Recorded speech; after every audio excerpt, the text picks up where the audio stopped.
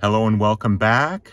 I thought it was time for an updated van tour. I stopped at my sister's place in Wisconsin and dropped off some more stuff, always trying to minimize and downsize. So let's check it out. We are on the shores of Lake Superior here in Marquette, Michigan. And let's check out the van. All right, we'll take a look in the front first. Climbing in. So I still have my breakfast bag here with some food, the jet boil flash, some utensils. Behind it is another backpack with some technology in it, laptop and whatnot. Here's a bag with toiletries, toothbrush, etc. We have the very important sun shield for blocking sun. I've got some water bottles, some food. Down here, electric razor and change, Kleenex, and garbage. And of course, we still have the Spaceman and a turquoise eagle from New Mexico. All right, let's look in the sliding door here. This is where I get in and out of all the time for sleeping. I usually tilt the seat up a little more vertical for sleeping, but there's the camping mattress, iPad, open space, which is great, hat and fanny pack. Here's the down blanket, and have the ukulele in there and the bike. And I just prefer to have the bike inside. It is a hassle. I have to take the front wheel off, and it does take up space that other stuff could go into. But I really like the fact that it's out of sight, out of the bad weather. And for now, I think I'm gonna keep it like that, bike inside. Okay, we'll look on the other side. Again, this open space here is nice. At times I use hangers and hang clothes to dry right off the bike. Might as well. Underneath here, we've got supplies on both sides. I've got little pull-out wooden trays and various supplies underneath. Pretty handy to store it under there. Okay, we'll take a look in the back.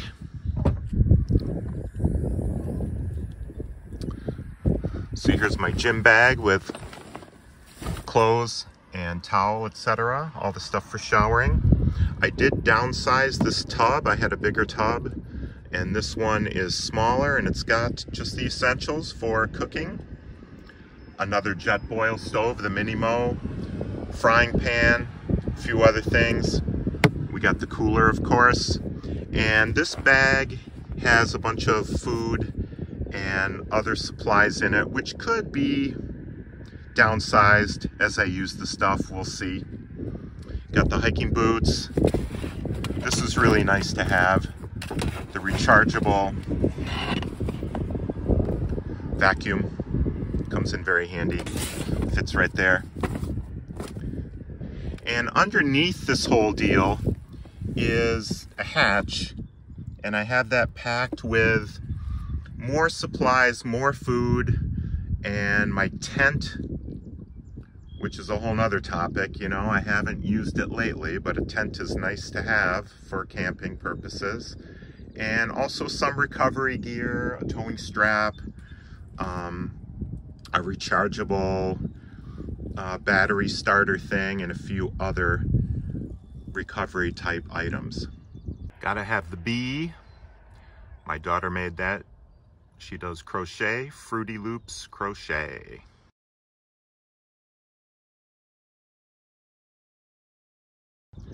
All right, let's take a look in the rooftop box.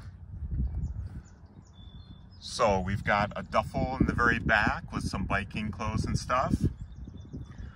This is new. This is called a Luggabaloo, and it's basically a portable toilet. So I went back and forth on a couple different models, and for now I've got this one. And like when I'm in the back country, so I don't have to dig a hole or whatever, I think it'll come in handy. Even if it comes in handy once in a while, it's probably worth it. Now, it does take up a lot of space as far as in this rooftop box. Excuse the traffic noise there. But for now, I'm going with it. Got some other supplies, just sometimes random loose stuff I throw up here just so it's not cluttering the main part of the van. Got the hiking poles, foldable chair, air pump for the bike. This bag has biking cleaning supplies in it. Probably don't need all that, but it just fit right here so well, I just left it for now. Got some other food and supplies here. Again, just random stuff I like to throw up here to get out of the main area so it's not cluttered. Might as well use the space up here if you have it, right? And of course, the spare tire, which this is a good place for it, up and out of the way. And do you need a spare tire? No, not really. This comes with the tire inflator kit. It's an option to get a spare tire when you order the van, but of course, when I bought it, it was not. I just had to take what was available. So I bought this aftermarket spare. I made a video about it. If you're interested, you can check my channel. But it's up there, and it's got a jack and all the tools inside this bag. So there we go. Okay, that's it for this tour. Hope you enjoyed it. I'm always trying to trim things down, keep the weight light as possible, and the clutter to a minimum. All right, so thanks for watching. We'll see you in the next one.